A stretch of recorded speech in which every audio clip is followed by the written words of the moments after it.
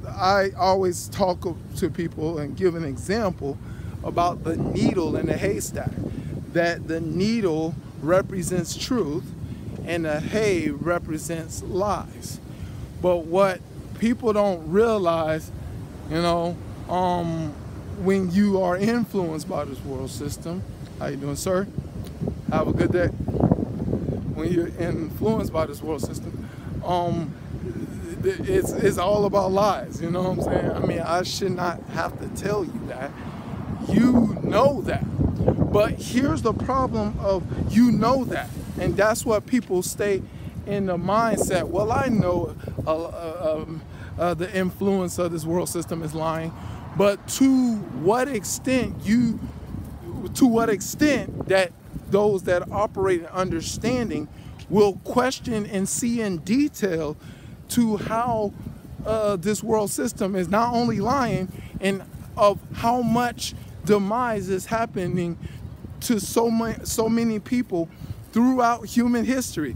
Throughout human history, there has been loss of life, of tragic endings to not just one individual, but to civilizations concerning that they followed a lie, you know what I'm saying? Most of the time but you know, lies come in different ideals. Some are just blatant lies that, oh goodness gracious. Some are blatant lies, like, it's kind of like that this is a foot, you know what I'm saying? This is not a foot, this is a hand, That is a blatant lie. How you doing? That's a blatant lie, you know what I'm saying? It's convincing that this is a hand, it's not a foot. But there's lies concerning false. The popular lie that, Satan needs deception is called false ideas. Things that are half-truths, you know what I'm saying? Those are the ones that really get people and position people in deceit so many times when you falsify things. Those are the main ideal baits Satan put out there to get people to believe the blatant lies. You know what I'm saying? He has to create half-truths like he did to Eve. It was a half-truth. Say,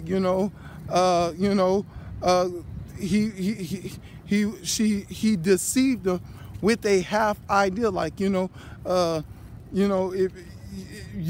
you eat from this tree, you will gain knowledge. You will become as gods. You know what I'm saying? Knowing good and evil. You know what I'm saying? Yes, that is, you will know a good and evil, but this good and evil is about the ideal that you determine what you think is good and you determine what you think is evil according to your own mind concerning what is the ideal of the carnal mind. The carnal mind is a mindset that we determine what's good from our viewpoint and what's evil from our point. That's why Isaiah 5:20 talks about them saying that turning evil into good and good into evil, that Satan has deceived people of creating their own, Proverbs, first chapter, and I think the 30 something, you know what I'm saying, it talks about that what makes a fool is about they believe their own devices and their own ways pretty much is what creates a fool, and create a person for deception. You know what I'm saying? And the thing is, the whole ideal of what I'm using hay as the ideal of lies, and the needle is supposed to be true. The thing is, Satan is all about convincing you that, all these hays, because it's substance. That's the thing. Oh, yeah. Because hay has substance. You know what I'm saying? He wants you to deem his ideal of that you want to believe that is somewhat true, as because like hay is something as substance, because You can touch it, and it's something there. It's something there. You know what I'm saying? He wants you to, and there's so much of it. Yeah, there is something there, and there's so much of it. Is one of the most reasons why people will want to come to believe the ideas of his lies. And of course, it's something that has something to do with the desires of the lust of the flesh, that most people live by the desires of the lust of the flesh. You know what I'm saying? All these components come together in people's mindset, and that's how they come to the place of wanting to believe this lie concerning this hate. And there's so much of it, and there's so much of it. I mean, to dig for that truth. You know what I'm saying? Nah, you don't want to dig for the truth, because this substance makes sense. And another reason why this substance gets believed more than anything is because it's about you. Oh, yes. It's about you, just like Eve. It's about Eve becoming as God. You know what I'm saying? It was the ideal, it was about her, you know what I'm saying, that he loved to utilize, because, you know, who do you care about more than anything? You. You know what I'm saying? Is what, you know, Satan's deception is all about. Yes, you're supposed to care about yourself, but what? Care about your flesh or care about your spirit? See how that, you know, when you come to divide the truth, and that's what the needle is all about, dividing the truth. That's what the scripture says, divide the truth to see, wait a minute, what you mean good and evil?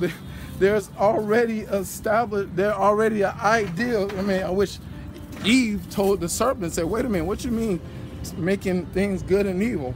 There's already a ideal of good and evil. It was already created by the Creator. What you talking about making something good and evil, you know? You wish he went about that direction, but it's something, but when you read it, it says that it was more likely because Eve desired to want to eat. It was a desire more than what was logical, what made Eve make that bad decision.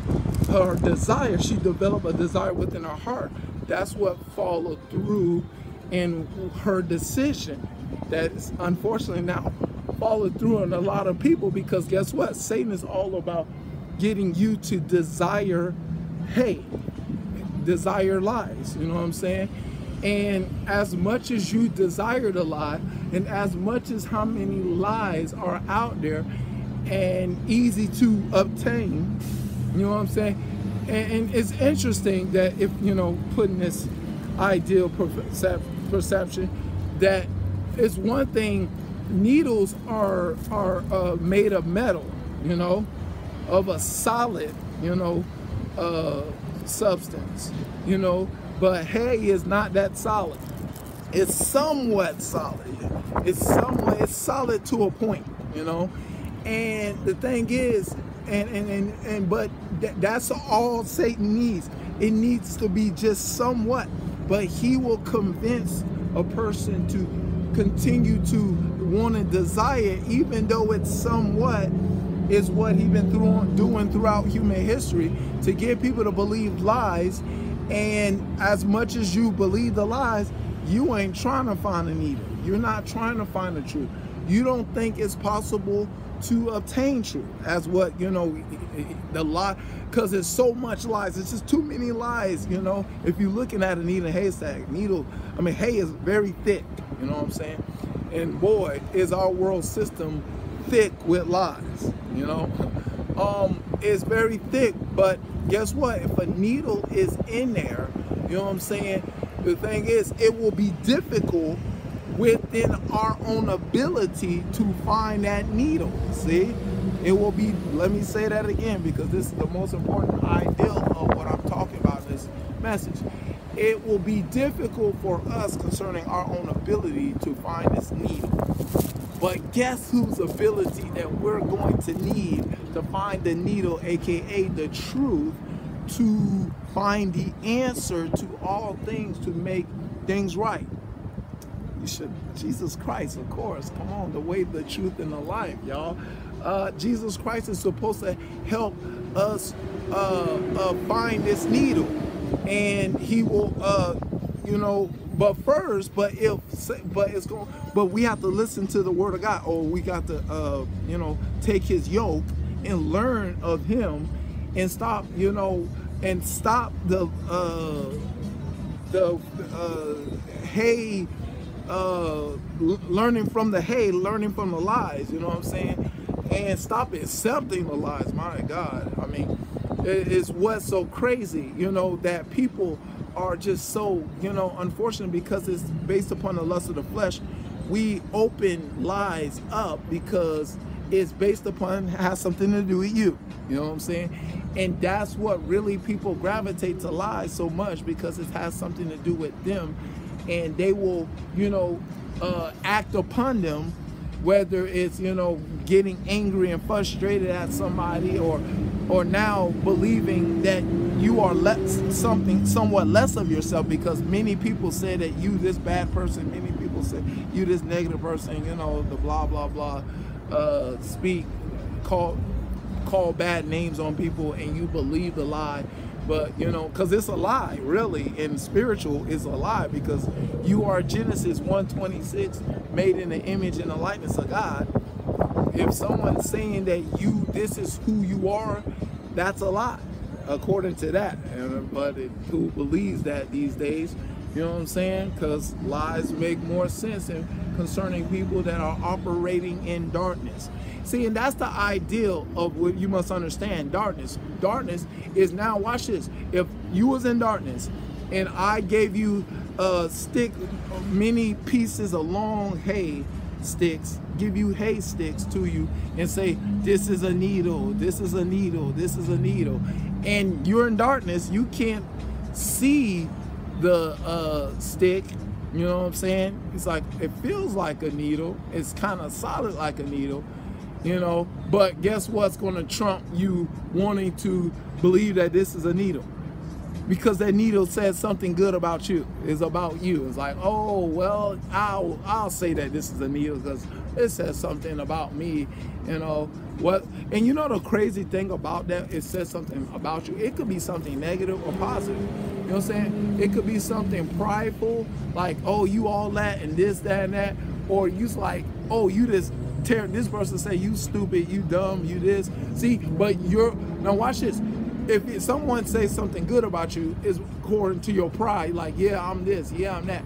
But if someone says something negative about you, now you ready to want to go hurt that person because this person says something bad about you. See what I'm saying? You respond concerning whatever people say. Because one thing about lies, gotta be truth, every man be a lie. People are going to respond to other people, you know what I'm saying, about whatever is said, you know, is what the sad situation about the lies that people want to believe. But the truth will be always be solid. You know what I'm saying? If you watch this, if you take this hay stick and you bend it and try it, see, and it breaks, bam, it broke. What happened? That was a lie. But one thing about, you know, a needle will bend. You will rarely see a broken, you know, needle, but you will bend the needle. You know what I'm saying? And the thing is, what we need to do is about trying or testing the information that is coming in your ears, trying and testing to see if it's true. You know what I'm saying? Or not. But, you know, unfortunately, this world system is trying to, because you desire it more, you're not going to question it. You know what I'm saying? I found out the only way to find the truth is to question. Question it, keep questioning it, and guess what? When you question, you remove the haze, you break all the haze, and when you find the truth, it's like, oh, it's the truth. Oh, there it is. And one thing about a hay and a needle comparison is the truth is more shiny, the hay is somewhat shiny, but a truth is shine brighter than hay. Yes, it will. Yeah. But that's the message. I hope you understand what I'm saying. Do not desire this hay that get you to stop finding the truth. Jesus said, asking and it shall be given unto you, seeking ye shall find, knocking the doors will be open. Find the truth, find truth, because lies are easy to get and they're worthless, but truth is priceless. So that's the message. God, we give you the glory, him forever and ever in Jesus' name.